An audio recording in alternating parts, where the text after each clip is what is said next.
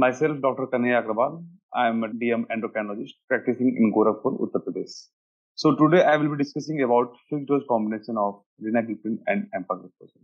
As you know that the type 2 diabetes mellitus is a most common non-communicable disease and with a prevalence of around 7 to 11%. The actual figure is about half of the iceberg, but what we are seeing is only the tip of the iceberg. So with this, most of the patients come to us with HbA1c of more than 7, that sometimes 8, 9, 10, or sometimes 15 also. So every aspect has different scenario, but most commonly we used to start with the oral anti-diabetic medications. So what are the benefits to start the oral anti-diabetic medication is that we have to take care of the multiple metabolic defects when it is associated with the type 2 diabetes mellitus.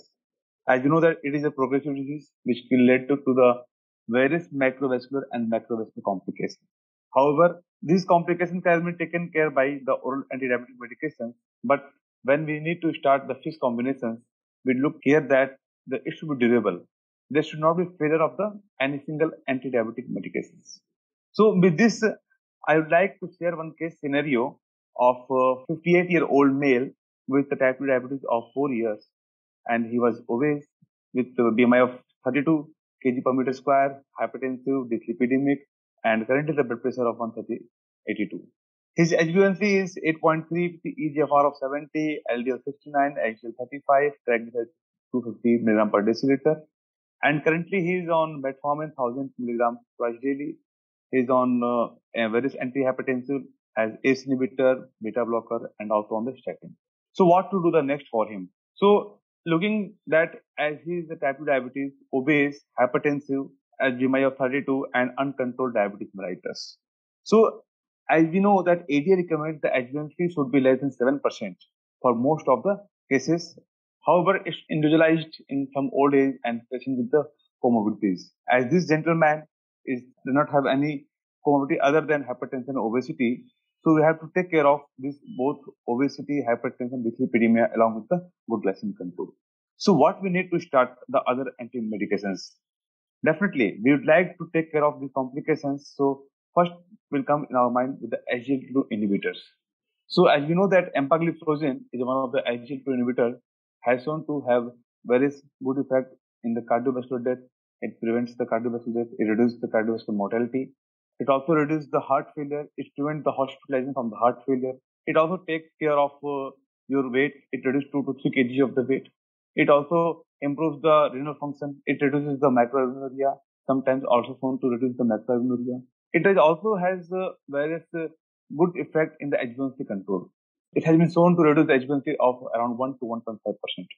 But when we are thinking to have HbA1c of target of less than 7%, we have to think of some fixed dose combination.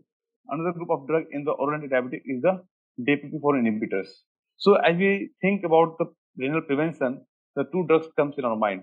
However, the most efficacious is the linagliptin. When we think about the linagliptin, as a trial, we know that Calamina trial and Carolina trial. This trial has been shown to reduce both cardiovascular disease prevention and shown to be reduce the death by cardiovascular disease. So when we think to start the unfixed combination along with metformin, we definitely think for the linagliptin and empagliflozin fixed combination therapy. These both drugs in itself has been shown to reduce the HbA1c of around 1.8%. It has been shown to reduce the heart failure. It has been shown to reduce the 3P MACE, that is major adverse cardiovascular events, cardiovascular deaths, and also shown to reduce the CKD progression and also reduces the patient requirement for the hemodialysis. So Empalina is available as the first-in-class treatment in the HbA1c inhibitors and DPP-4 in combination group of drugs. So when we are about to start these drugs, we think of various other conditions as what about the weight loss. So this group of drugs, as we know that DPP-4 inhibitor is a weight reducer drug, and when we are giving in combination the empagliflozin will reduce the weight by around 2 to 3 kg in over 3 to 6 months. However, later on the blood weight will be stabilized. How does it reduce the heart failure? So it causes the diuresis, natriuresis, and also reduces the along with intravascular fluid overload. It also reduces the intercellular fluid also. So it has the various good role in the cardiac remodeling. So with that, it's shown to reduce the progression of the cardiovascular disease in such patients. So HbA1c decrement by the EMPA and LINA is around 1.81%, as I told earlier, over the 24 weeks in metformin treated groups.